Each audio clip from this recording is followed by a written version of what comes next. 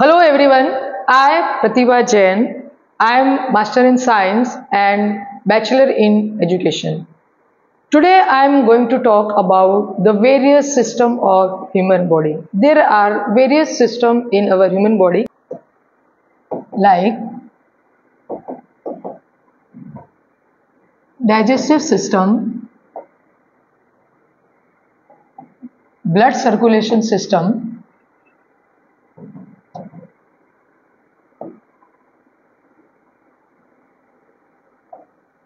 muscular system, nervous system and excretory system. There are various systems in our human body, but today I am going to talk about only the digestive system.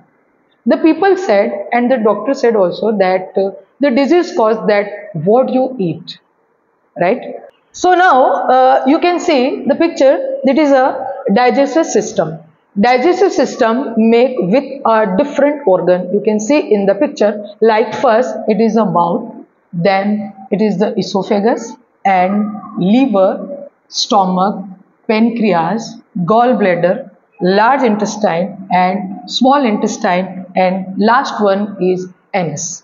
So in the mouth, when we put a food in the mouth, then the esophagus, it is a tube-like, pipe-like structure, it is a muscular structure, and the food goes in the bag-like structure, it is called a stomach. Then the food go in the small intestine, you can see this coiled structure.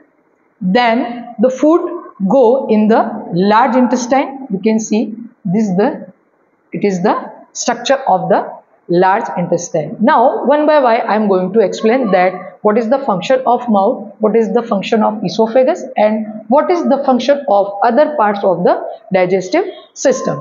In the mouth there are present a salivary, tongue and teeth. The function of this thing, salivary secretion, amylase, and the tongue provide a platform. We are put the food, and the teeth, the function of teeth, cutting of food, grinding and churning. Right? Then the after the churning and the chewing of the food flow in the esophagus. The movement of food, it is called a peristalsis. The movement of food is called a peristaltis movement. Then the food go is this bag-like structure, it is a stomach. The wall of stomach secrete a HCl. It is a hydrochloric acid. The function of HCl is kill the bacteria which are come with the food, right? And mucus is also present. Mucus is protect from the HCl, right? The HCl can damage the wall of stomach. So mucus protect from this HCl. Then many juices are secreted in this stomach. The stomach is a bag-like structure. In most of digestion, at least 3 to 4 hours, our food stay in this stomach. Then our food will go in this coiled structure. It is a small intestine. The length of small intestine is approx 7 feet. Most of digestion conduct in this intestine, and the function of small intestine is absorption and nutrients, and it through the nutrition in the blood. The main function and the main organ is villi. It is a finger-like structure that is present in the small intestine. Then the remaining part of the food goes in the large intestine. Right? In the function of large intestine, the absorption of water and electrolytes, and then the waste remaining part of the food, you can say the waste food will remove from the anus and it remove from the body. That is a complete digestive system. Now one more thing I want to explain.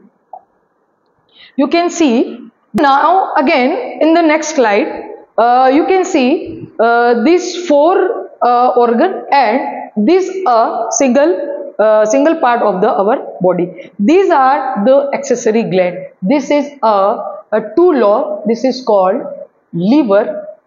This is a largest gland of the human body, and this structure is a gallbladder, and this leaf-like structure is pancreas, and this is a salivary gland. These all are the accessory gland, right? And then you can see alimentary canal. All organs are well connected to each other, like mouth, esophagus, stomach and small intestine. Only this organ combine to each other, that is called a alimentary canal.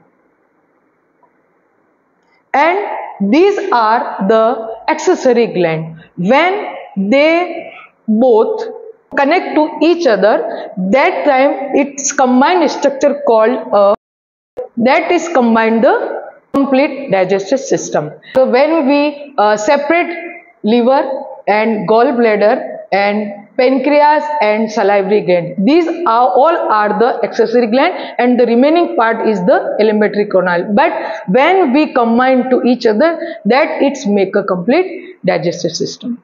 So digestive system is very important. Even I must say that all systems have a different kind of their work, and every system have a different type of organ itself.